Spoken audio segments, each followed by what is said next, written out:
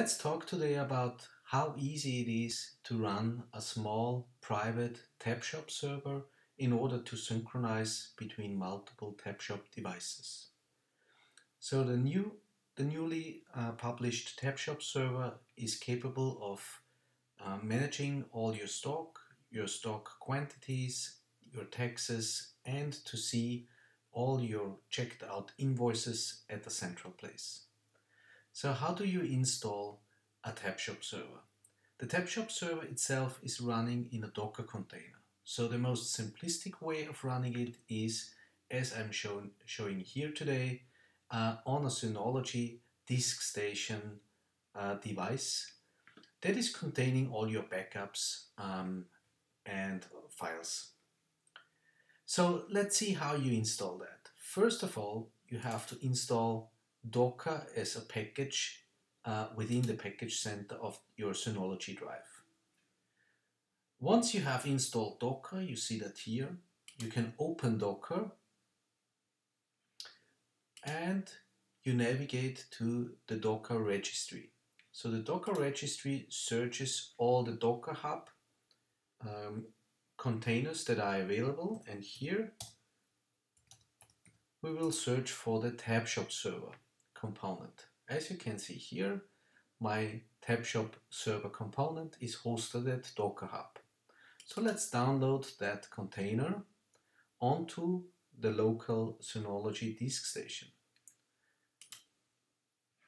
So it takes a couple of seconds, and luckily the TabShop server is really small. So the footprint here is really just 18 megabytes compared to all the other Docker containers. That's amazingly small.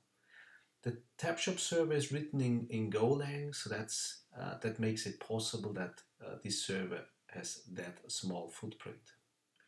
So what we now have to do is to start the Docker container, and that we will do by double-clicking. But before we can start the TabShop server, we have to give the server a mapped volume that contains a very simple configuration file. Let's see that here. So let's add a folder here, and I choose on the local Synology drive, I choose my TabShop folder, where you can see that I created an uploads folder for the uploaded invoices, PDFs, documents, and where the YAML configuration file is located. Let's select that folder, and we have to map it to TabShop folder.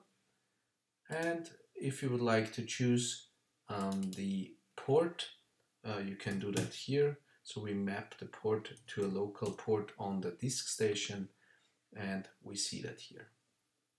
Let's apply that, and we are ready to run.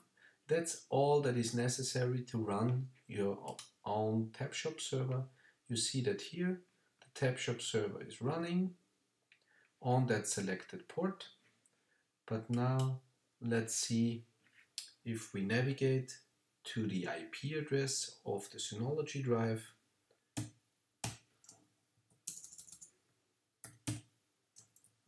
How that looks like, and we see the login and the username and password, which is admin in this case, as it is the default.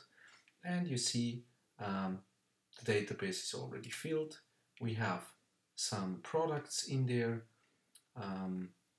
We can define the taxes, the discounts, and we see the incoming invoices along with the PDFs that are uploaded from the individual TabShop Android devices. So that is all that is necessary to run your own private TabShop server, and this is perfectly capable of syncing all your TabShop Android point of sales devices in order to sync and to upload and save all the invoices on a central place, and of course also to manage the stock quantities that are adapted once you're starting to check out invoices. That's all from my side, and have fun with the newly published TabShop server. Thank you and goodbye.